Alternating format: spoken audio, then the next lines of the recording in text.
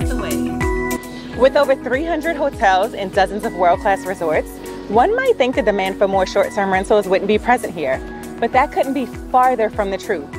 This Commonwealth Islands tourism accounts for over 75% of its gross domestic product, and investors are jumping at opportunities. This future condo hotel development behind me has already sold over 80% of its units while under construction. Why? Because sophisticated investors know the true value of investing away.